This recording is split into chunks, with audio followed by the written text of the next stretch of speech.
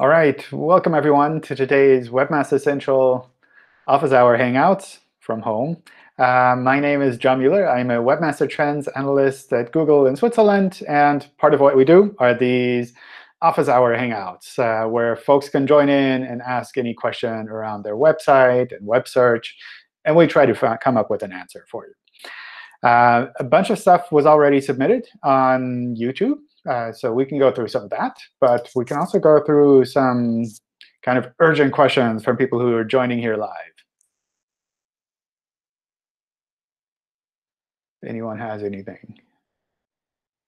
I mean, if not, I'll just jump into the questions from YouTube. And you can stop me at any time along the way. And I can always answer a question. All right, go for it, Barry. So I've been obviously tracking how you guys are manually changing the search results constantly. No, I'm joking. But the algorithm seems to be, is it possible that the tools that are tracking the changes to the Google search algorithm rankings, like the 10 listings and so forth, that there's so much change because of how maybe searcher behavior is changing that Google's algorithms are adapting to it? Meaning, I mean, if you look at these tools, like the past couple weeks, it literally feels like there's a Google algorithm update every day in terms of how much fluctuations there are in the tools that are tracking it, and the webmaster saying my rankings are changing. So is it possible that searcher behavior is influencing the algorithm itself? I don't know. It's hard. So I haven't been watching what's happening with these tools. So that's probably something that you see more. But in general, we do try to adapt our algorithms to provide the information that's relevant for users at the time when they need it. So that could be something where things are kind of evolving to make sure that people have the right information at the right time. But I imagine that's more specific to certain kinds of searches. I don't think it's like we would just change all of the search results around. So if you're looking for a manual for washing machines, like why would you change the search results for that? Things are essentially still all the same. But I do know that there are various teams working at Google on improving the search results, and particularly around kind of the whole crisis situation where people have higher expectations from search, and they want something that they can trust. And that's probably something where we're trying to provide, I don't know, better quality of service, or good quality of service at least, for those that are looking for this kind of critical information. So you wouldn't think it's specific to anything, like if it's not COVID-related searches, you don't think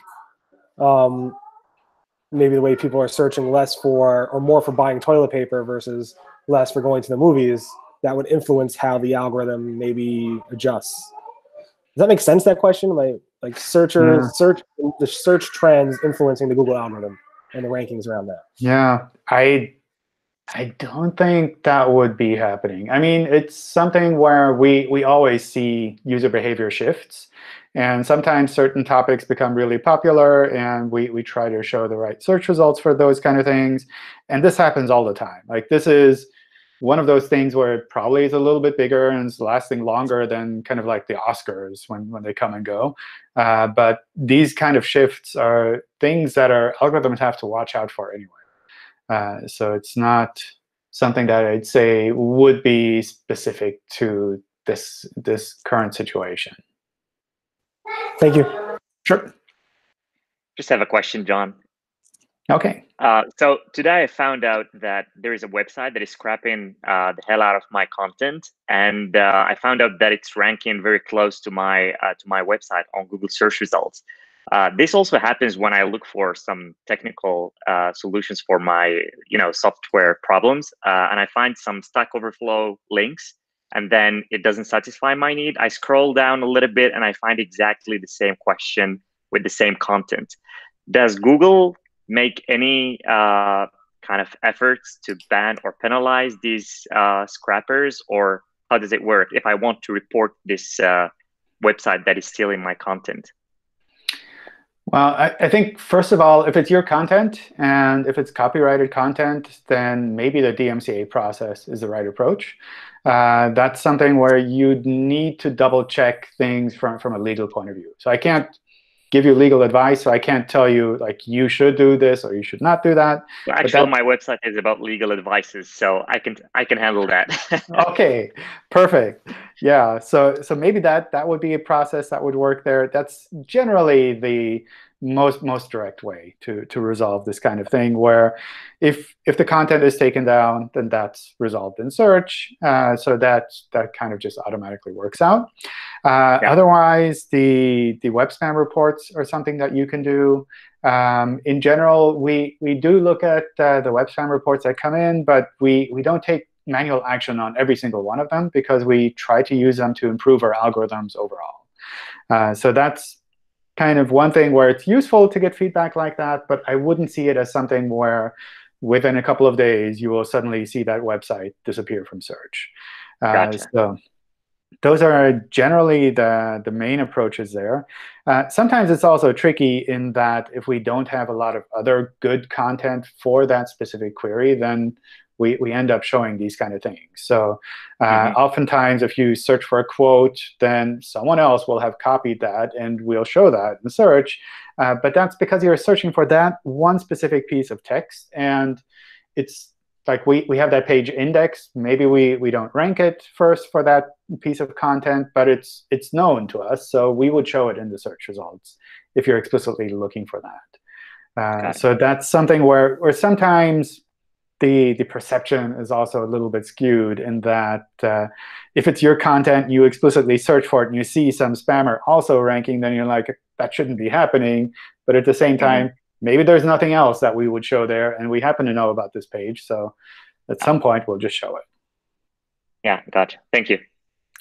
And I think another thing to also keep in mind is that sometimes people add more information to individual pieces of content. So we see that all the time with our blog posts, where someone like Barry or someone else will take it and quote parts of the blog post and add some more information, or open things up for comments from other people. And that's, from our point of view, that's kind of a normal part of the web. Like, technically speaking, you could look at that and say, oh, they're copying the content, but actually they're providing something different. It's slightly different version of the content. It's maybe a commentary on that piece of content. Maybe it's just other people's comments that are also around that piece of content. And that's something where we would say it's not even about like who wrote that first, like which one of these should we rank higher. It's a separate piece of content overall that happens to have quotes that are the same, but essentially it's a unique piece of content. Thank you. Thank you for the clarification. Sure. John, could I jump in with a question? Sure. Yeah. So in another Hangout, you mentioned that the publisher or organization schema doesn't need to be on every single page of the website. If it's on the home page or the contact page, that's good enough. Now, what about if we're talking about an article or blog post schema that's on an article? Does it need to be on every single paginated page of that article, or can it just be on the first page of that article? What are you trying to achieve with the article markup there? I think that's kind of what I would look at there. Like if there's something that you're trying to achieve with that article markup that's relevant to the whole set of those pages, then put it on all of those pages. If it's something that's just kind of the intro of the article is relevant enough for that extra piece of markup, then maybe it's enough to just have it on the first page. That makes sense. Thank you. Hi, Mr. Muller. Hi. Can I ask you a question? Sure. I'm Vahan, lead developer at Search Engine Journal. So I'm looking at Google Discover specifications and read how to enable the website to use a large image in the Discover. And it says one should use high quality images, at least 1,200 pixels wide. Ensure that Google has a right to display your high quality images to users either by using AMP or by filling out the form expressing your interest to opt-in program. So my question is it possible to have large images in the Discover still without AMP? Yes. Yes.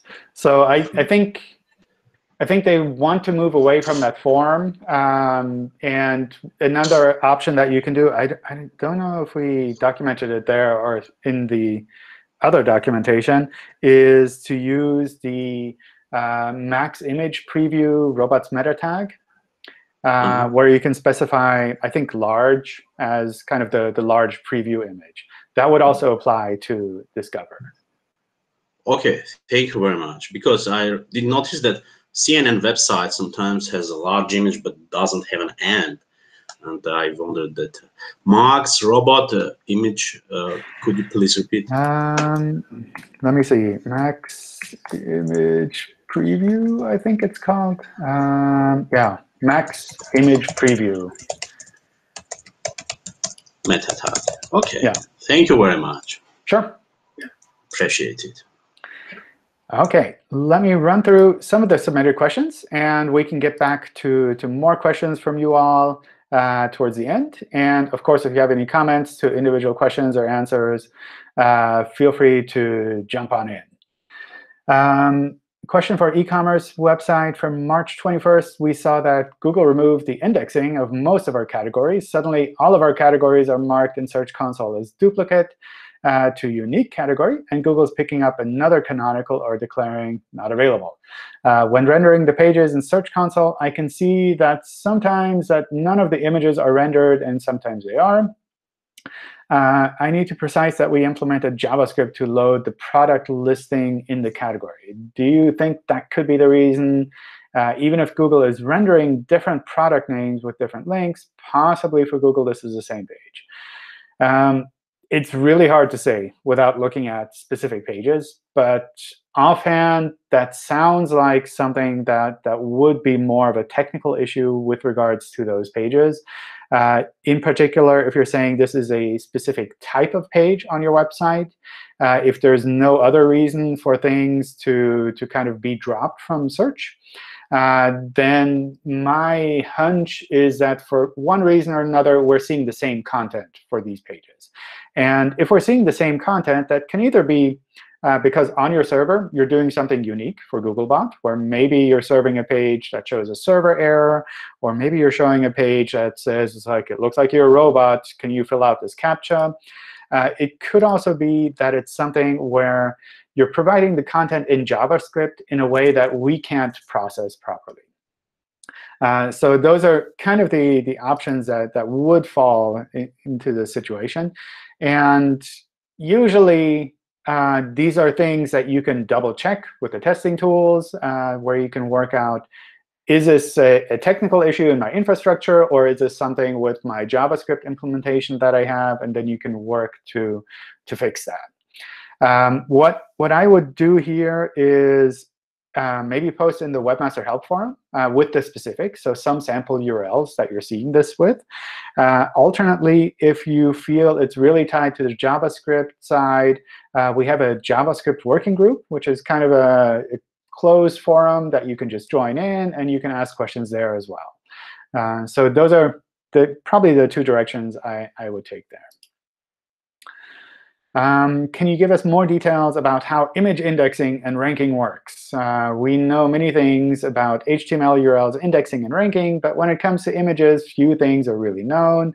For example, how does Google decide to rank an image instead of another? Are backlinks important for an image? Does Google use cloud vision technology to rank and index images? How important is the text surrounding images? Whew, so many things. OK. I feel this is almost a topic that would deserve a completely separate hangout. So I don't know how much detail I can go into here. But we do have a fairly comprehensive Help Center article on best practices for Google Images, which includes a lot of the things that you're asking about here. In general, what I would assume with images is that Googlebot doesn't see the contents of the image and instead needs to understand the context of how it's used from your web page. So essentially, we look at the HTML page. We see there's some images embedded there. There's text on the HTML page. There's text around the image. There's an alt attribute associated with the image. All of this is on the web page, but it's about the image. And for us, the combination of the image plus the web page is essentially what we need to use for ranking. So if someone is searching for, I don't know, a beach vacation, then we're not going to look at all images to see where there might be a beach on that image, but rather we'll try to find matching web pages that have unique and compelling images that we can show that kind of apply to this situation, this query that someone is looking for.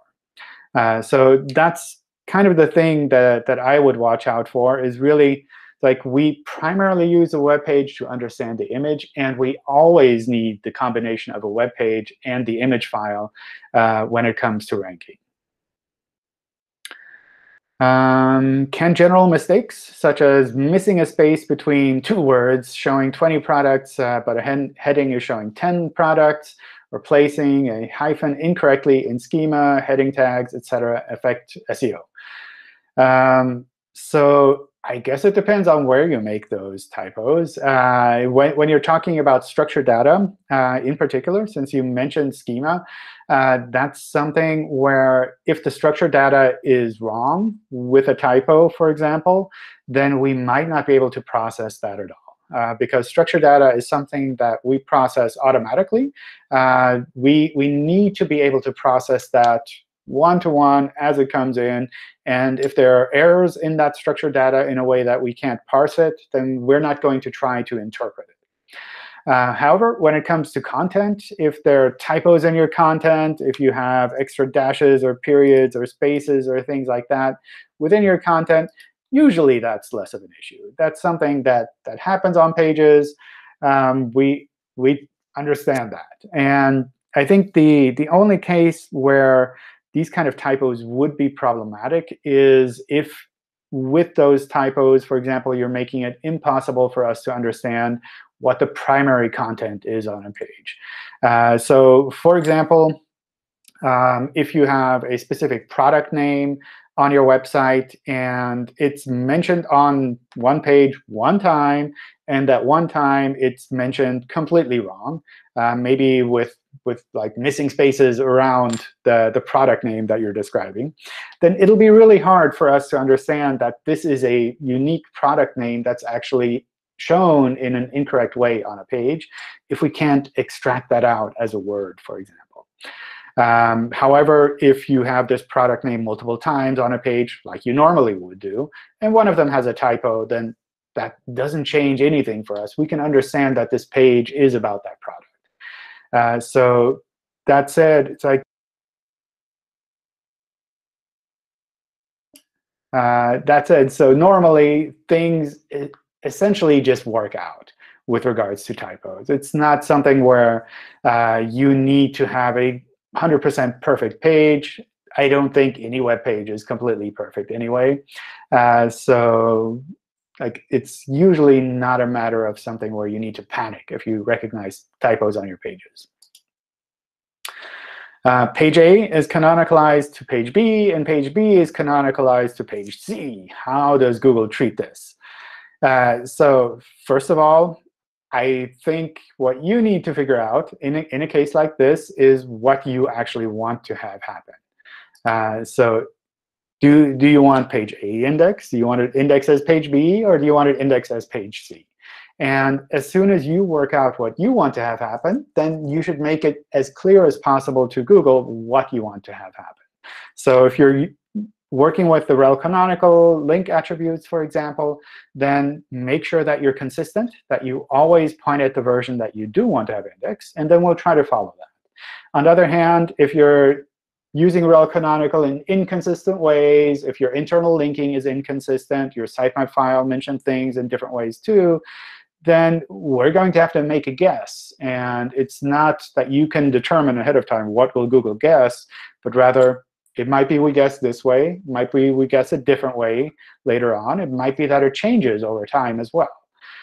So with canonicalization, it's really Like, if you want something to happen, make it really clear to us. The other thing with canonicalization that people kind of forget, I think, every now and then, is that canonicalization is, for us, essentially a way of picking a URL to show in search. It's usually not a matter of a kind of things ranking in different ways. So if we pick one URL to show in search and the canonic, or we pick a different URL, if the content is exactly the same, we would rank it exactly the same. So that kind of decision around canonicalization wouldn't cause your site to jump up or jump down in search. It's just, well, this URL or that URL. In the end of February, I bought an expired domain. Afterwards, set up all things fresh and verified with Search Console. Then I realized there are crawl anomaly and soft 404 errors. I tried to fix them with 301s or 410s, but it's still showing errors in Search Console. How can I get that resolved? So in general, if you have a domain that was used previously, then we probably have a bunch of URLs that we know about from that domain. And we'll try to recrawl them over time. And if we notice that they don't work because they return a 404, or if they redirect somewhere else, then we might flag that as a 404 or as a soft 404 in Search Console. And that's perfectly fine. I mean, these URLs are no longer valid on your website. So Google sees errors, and we show them to you. And then you can look at those errors and say, yeah, that's on purpose. Like, I removed all of these URLs, or I didn't reinstate all of these URLs. And that's perfectly fine. So it's not something that you need to kind of suppress or hide or anything like that from Google. The other thing maybe worth mentioning is if you're using an expired domain, just because there used to be a website there doesn't mean that you have any kind of advantage of using an expired domain. So if the expired domain name is really what you wanted kind of as a domain name, then that sounds like a good thing.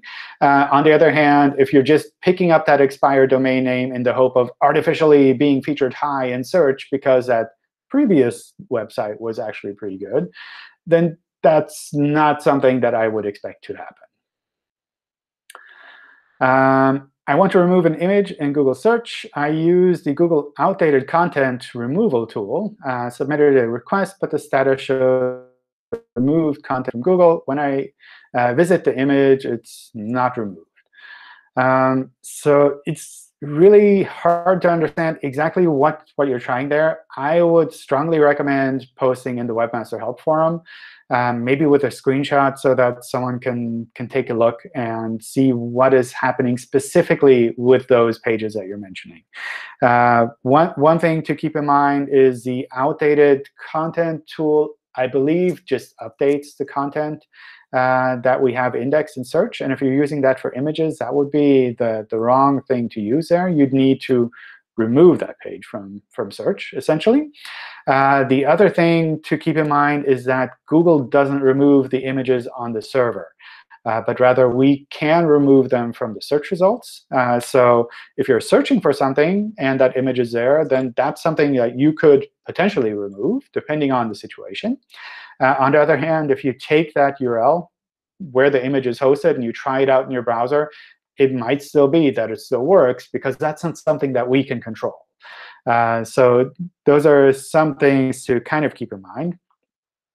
The other thing maybe also worth mentioning is that, in particular with images, sometimes the same image is used on multiple pages. And if you remove the image once, it might be that the same image from a different location pops up into the search results afterwards. And essentially, you just need to watch out for that, and then also have that other location removed as well. In the view of the recent nofollow changes, what is now the best practice in terms of links to a PDF version of the same page? Previously, we would just add nofollow so that the original HTML would appear in the index. But now PDFs are sitting ducks for indexation. We can't, I guess, add a no-index instruction to the PDF, and we don't want any perceived duplicate content issues. So what can you do? So first of all, you can do a no-index for images. That's essentially the xrobots tag. That's an HTTP header that you can add to the PDF files. Well, not to the files, but to what the server returns for those files. And with the xrobots tag header, you can use any of the robots meta tags. And I believe even in our robots text documentation, we have examples of specifically how to block PDFs from being indexed for probably both Apache and NGX. So I would double check that. The other thing with regards to nofollow, my guess is that this will continue to work essentially the same way internally within a website, in that we just won't treat that link as being as important overall. However, like before, just because you have a nofollow link to that PDF doesn't mean that we will never see that PDF. Other people might have other links to that PDF. We might see links from other places in certain periods of time, or we see a normal link to the PDF file, and we'll go off and index it. So even previously, just having a nofollow link to a page does not mean that that page will never get indexed. My blog is just 3 months old, and my posts would sometimes keep appearing on the first page and then suddenly disappear after 1 or 2 days. Why does this happen? It's really hard to say, but my guess is with a site that new, it's just a matter of our systems not being 100% sure how they should treat kind of the new content that you're providing there. Over time, as we understand a website better, we're a little bit better at understanding how new content on this website fits in with the context of the rest of the web. And we can work out which of these things we should be indexing faster or slower or showing differently in search. But especially if it's a really new website, then sometimes we have to guess. And then our algorithms might say, oh, we'll index this quickly. It looks like something good. And then afterwards, we might be like, well, maybe we didn't need to do that. And that's usually something that settles down after maybe half a year or a year or so. In terms of headings, best practice, and particular headings that currently include internal links, is there benefit to moving these from the H2s to the body of the text? So I think there's an example here. I took a quick look, and some of the H2 headings are links to other pieces of content. Some of them are just headings. From my point of view, that's totally up to you. I don't know if there are usability issues that you might need to watch out for with regards to headings that are also links. But in general, from Google's point of view, like these things don't really matter that much. It's something we do use headings to better understand the content on a page. But when you're talking about those links from one page to another page, I don't think that link being in a heading would play any visible role at all with regards to search. We had a situation where one of our keyword website is ranking at position 2, while against the same keyword, it's on position 6 for desktop result. Why is that? That can happen. So on the one hand, it's possible for rankings to change fairly quickly. It's also possible for things to be in experiment, essentially, where different people, when they try it out, they might see slightly different results. That's completely normal from our point of view.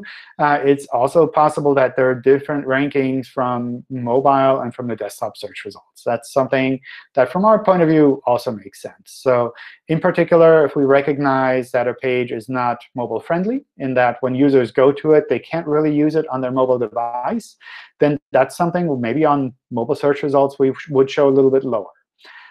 So these are the kind of things where sometimes the mobile and the desktop search results are just slightly different.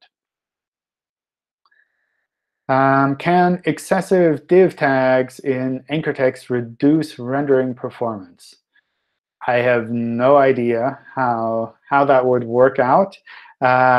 Essentially, with regards to rendering performance, we use something that's very similar to normal Chrome. So if you use the normal performance testing tools in Chrome that you have available, the Lighthouse tests, the different other testing tools that essentially build on the Chrome stack, and you see that you can improve the rendering performance of your pages, then that's always a good thing. It's good for users. And if Googlebot can render pages a little bit better, then that's also good for our servers as well. But whether or not just having excessive div tags on a page would cause a significant difference in rendering performance, I kind of doubt that. But I'm sure you could create a test page that does cause this kind of an issue. On our e-commerce and href and menu filters, then the same href is used somewhere in the middle of the primary content. Is there any difference? Don't quite understand the question, but I think it's kind of like if you have the same link on the page in multiple places, is that a good thing or a bad thing? From our point of view, that's perfectly fine. There's nothing special that you need to do. If you have the same link on the page multiple times, that's kind of a common scenario that happens with a lot of sites. So that's not something I would see as something that you'd need to artificially suppress or change. Some infos about the consequences of COVID-19 in search results. How does Google react when such a word appears? What's the impact on search results? I think Barry talked about this in the beginning. Essentially, these kind of situations, I mean, this is certainly a unique situation. But these kind of changes happen all the time. I believe, what is it, maybe a couple of years ago, we mentioned again that something like 50% of all searches every day are completely new. And these kind of things happen all the time. Suddenly, something completely new comes up, and people search for it. And we need to figure out what they're searching for, what does that actually mean, and which pages would be relevant to show there. And we need to do that in an automated way, in the sense that we can't manually double-check every search results page that we ever show to people, because there are just so many different variations. And like I mentioned, like so many new kinds of searches every day. So this is something where our algorithms, from what I've seen, from personally browsing around, it feels like our algorithms are able to deal with this fairly well. And I think that's almost also a testament to all of the work that the engineers and the ranking teams have been doing over the years to make sure that whenever something completely new comes up, we're able to deal with that appropriately.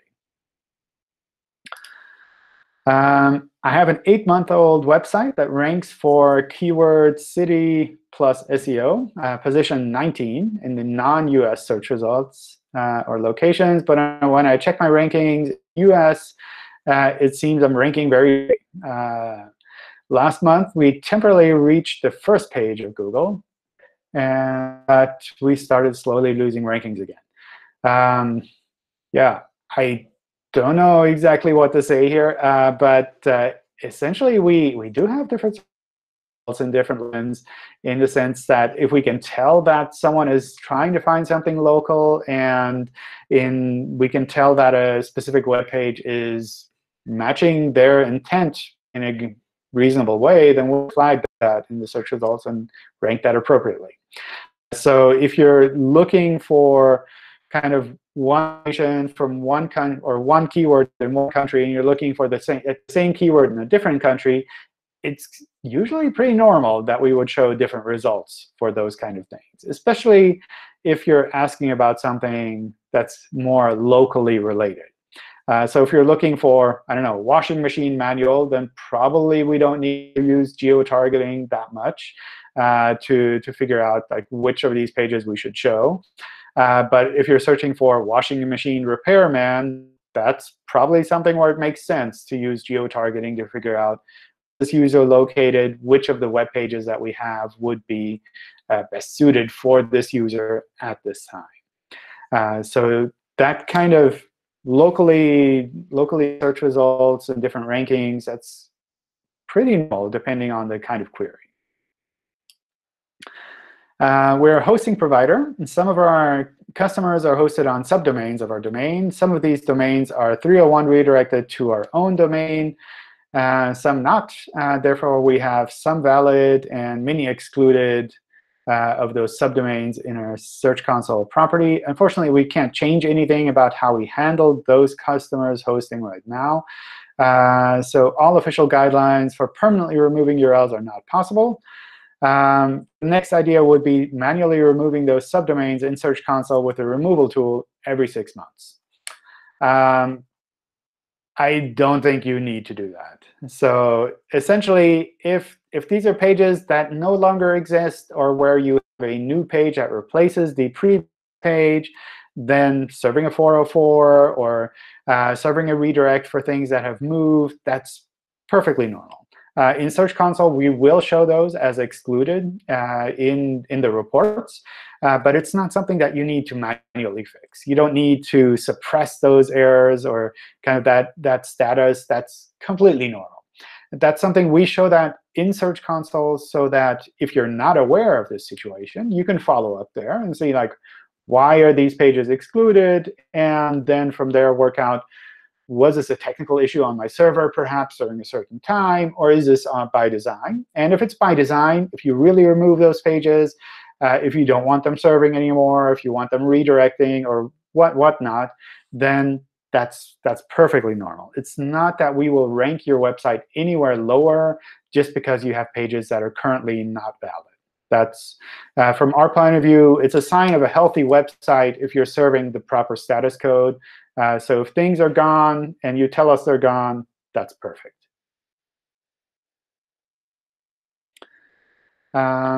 In the mobile-first indexing world, will the hidden text, hidden content behind tags and accordions still be devalued, for example, because there's a lower chance that it will be seen by a user? No. Specifically, when it comes to content on mobile pages, we do take into account anything that's in the HTML. So if there's something there that might be visible to users at some point, we will include that in the indexing. So that's completely normal. If we have a fragment URL in an href, does Google completely ignore that whole link or just the part after the kind of the fragment? We essentially see that link, and we will drop anything after the fragment and just kind of take the earlier part of the URL and assume that's the page that we can fetch from the server, and that's the page that we can index, and that's the page that we'll use to forward any signals with regards to links on those pages. I've seen a ranking drop on my domain since the March update and noticed in Search Console that many of the staging links were referencing the live domain, but the website has already been removed from the server and is serving 500, but still in Google Cache. I've requested to remove the cache from Search Console. Will this have a worse impact on my rankings? It sounds like there are a lot of things happening there, so it's kind of hard to say what exactly is relevant there. I think maybe offhand worth saying that we make ranking changes all the time, and we try to make sure that these ranking changes reflect what we think is relevant and useful for users. So it might just be that you're seeing the results of a normal ranking change that we make kind of all the time. The other aspect with regards to kind of staging site, and you remove the staging site, and maybe they're still indexed, that's something where I would make sure that the staging site URLs are just removed properly so that they return a 404 when someone tries to access them, not a 500. A 500 error is a server error. And essentially, when we see that, it means that our algorithms will see that as a sign that maybe they're causing an error on your server. And usually, they'll slow down with crawling. So that's something where serving a 500 on a regular basis is probably not something that you want to do. Is there an href links with no-follow attribute and uncrawlable links the same for Google? By uncrawlable, I mean something like with an on-click handler. So we use nofollow as a signal in the meantime when it comes to crawling, indexing, and ranking. So that's something where the effects will vary depending on how our algorithms kind of approach that individual link. And things like the on-click handler that you mentioned in the example, that's something where usually we would not see that as a link. So it's not that our kind of JavaScript systems will go through all pages and see where is there an on-click handler and what happens when you trigger that. Usually, we would not see that as a link. So if you're making a JavaScript-based website, don't use on-click handlers for navigation. One thing that might happen in that particular example that you have there, where you have kind of a JavaScript snippet in the onClick attribute that mentions a URL directly, what will probably happen there is we will recognize the URL in the JavaScript that you're mentioning there, and we will try to see if we can just index that page individually if we haven't seen it before. So it'll be something we wouldn't be able to treat as a link, but we'd find a reference to that URL, and we might go off and index that. So lots of kind of edge cases involved there. But if you're using a JavaScript site, don't use onClick. Use normal href links instead. And if you're using nofollow, then just keep in mind that that's a signal. That's not a directive. It's not a way to block indexing of a specific page. You mentioned in Google Search News that that only index the content that is on the mobile version of the page. It doesn't mention hidden content behind tabs. I think we talked about that just before. My images are ranking good, but my content is not ranking. I have unique content, which is helpful for users. Structured data is good. Unable to figure out the problem. Everything seems good, and no technical issues on my website. It's really hard to say what you should be doing differently with regards to a website in general. So that's something where I don't know, almost get a second opinion, and maybe post about that in the Webmaster Help Forum so that others can take a look at your pages and at the queries that you're trying to rank for and give you some honest kind of raw advice maybe on your website overall. Sometimes it's useful to just get someone else's opinion on things that you've been working on for a while. Can I ask a question? Sure, go for it. Thank you. It's about schema. I'm just wondering, aside from the obvious schema types like FAQ or event or how-to that may directly influence like the snippet, do you still recommend using some of the other schema types, maybe things like local business or maybe more specific to the different types of businesses, or even like web page? I think you had a tweet making a joke about if pages are, what page would you not consider a web page? Like, would you use those schemas as well? Is there any benefit to it aside from SEO maybe? I don't know. So the thing I would primarily watch out for with structured data is if there's a specific kind of visible treatment for that kind of structured data, then that's kind of the direct one-to-one relationship that you're aiming for.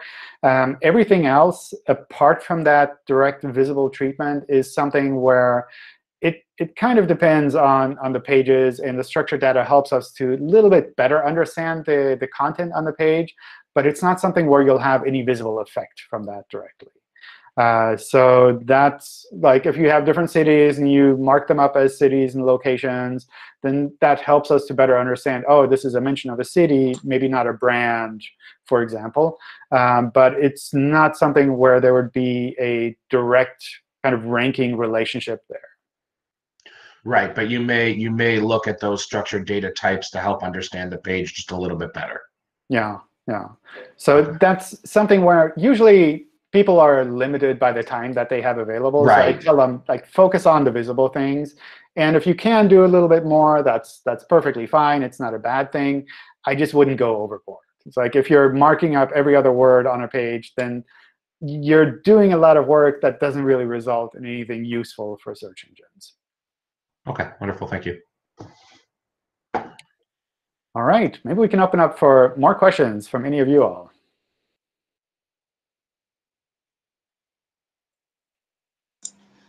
I come back. OK.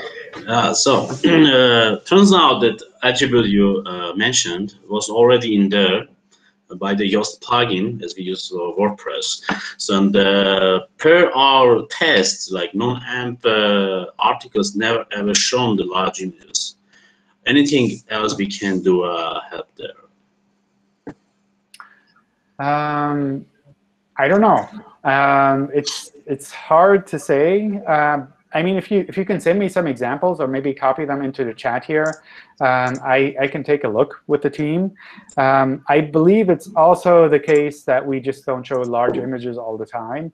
That maybe we show them as a small thumbnail if we think that's good enough. But if you think you're doing everything right and you're pretty sure that we're never showing the large image, then I'm happy to double check with the team to see if there's something that either we need to document differently or maybe that you specifically are doing in a slightly weird way that I can get back to you on. We have a lazy loading. May that affect? It could, theoretically. I mean, it depends on how you mark up the images on the page. I imagine you're using the article markup for those pages. Yeah, and images in there. And the image is probably linked directly in the markup itself, and you probably have the large image linked there. Then probably we would just pick it up from that. However, if you didn't have the article markup and we had to find the image on the page, then lazy loading is something where sometimes we see problems. But it sounds like that's not the case with you.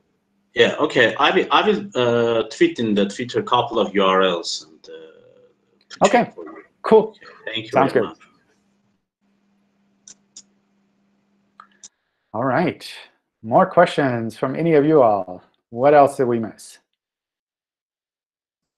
I could ask one more, John. All right. On our website, our navigation, which is site-wide, has about 10 links. And now 2 of them lead off to an external partner site, and they are no-follow links. Is this likely to affect our ranking in any way if those 2 links were there or not there? No, I don't think that would change anything.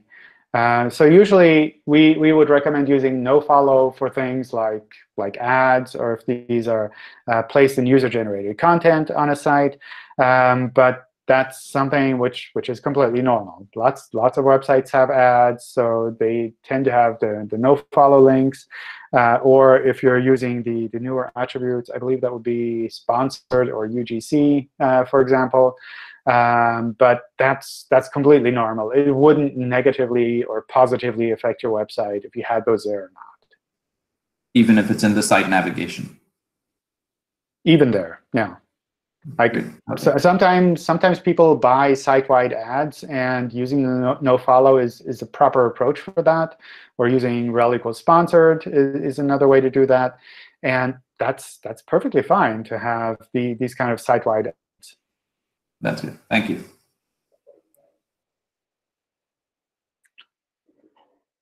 All right. More questions from any of you all? No questions. Wow, I'll ask another. Sure. OK, go for it. Pedro, go ahead. I've asked one.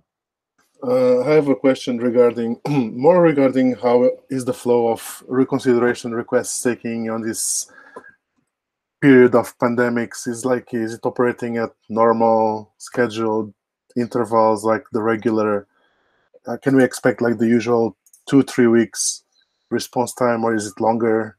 How is it affecting everything? I don't know offhand, but my guess would be that it's slower than usual, just because of the way kind of things are set up when we have vendor teams that review these kind of things. Then probably during situations like this, they have to get reorganized first and work from home and get all of the setups working. So my guess is it'll be a bit slower than usual, but I don't have any firsthand data on that.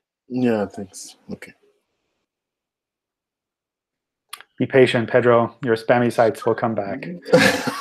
It's not me. Sure. That's fine. Your friend. I had just a question about videos. Okay. Is there any advantage, disadvantage to using a local player versus YouTube and embedding them from an SEO perspective? I think the main difference, or I guess there are two things. On the one hand, we have to be able to recognize the video is there. If you want the video to be indexed in video search and kind of with the video snippet, we have to recognize that the video is there. With a common player format, if that's YouTube or Vimeo or whatever the common formats are, then that's really easy for us to do. So if you use your own player format and you're using something that you custom made for yourself, then we might have a little bit of trouble understanding that. If you're using something kind of, I don't know, open source scripts or whatever there are out there, then probably we'll be able to pick that up. The other thing is, especially if you're using YouTube, the landing page of the YouTube video might rank as well in search. And when you're specifically looking at the videos themselves, it might happen that the YouTube landing page ranks above your content or below your content. It's really kind of hard to say. So that might be something where you say, it doesn't matter for us. I don't care which of these pages is ranking as long as people find the video. It might also be that you say, well, my web page is the one that I really need to have ranked. And I'd rather kind of rank a little bit lower than to have a YouTube landing page above mine. And that's kind of a call you can make. Got it. Cool. Thanks. John, I have a couple of questions. Actually, one question. So regarding the Google Search Console API, if I'm guessing, given the current situation, there's probably not a lot of work in adding new features to it. Just wondering if you heard anything on adding like the fresh data maybe to it or any other developments.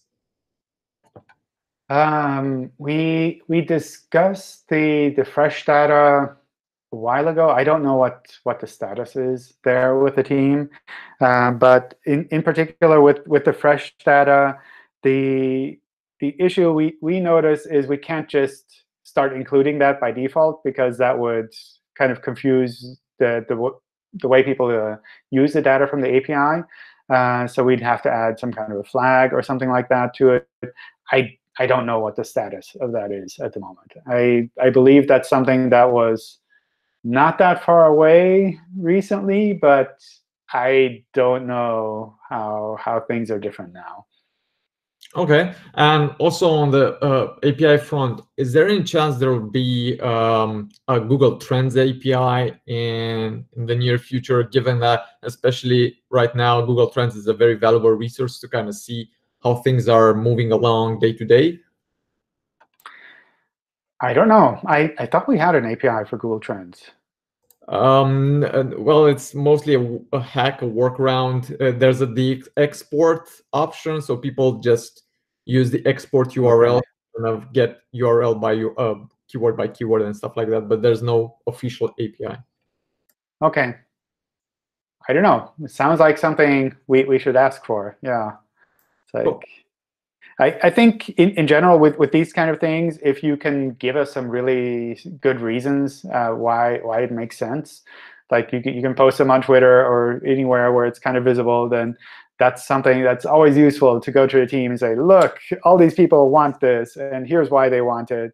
Like, you should do it. Okay, awesome, cool. Cool. Pedro will help me out, definitely. All right. OK. So I guess we're kind of over time, so we can take a break here. I have the next Hangout lined up for Friday in English and Thursday in German. I think Martin is doing a JavaScript Hangout this week as well, maybe tomorrow or something. Next Wednesday. Next Wednesday. OK, you have to hold out until next Wednesday if you care about JavaScript. I think we just uploaded a whole bunch of YouTube videos from the Webmaster Conference Product Summit that we did in Mountain View. So that's another cool set of stuff to look at. In particular, I guess the more advanced people will be keen on listening in to Paul Harr's talk, which I thought was really, really cool to see. So stay safe, stay healthy, and hopefully see you all in one of the next Hangouts again. Bye, everyone. Bye, guys. Bye-bye. Bye.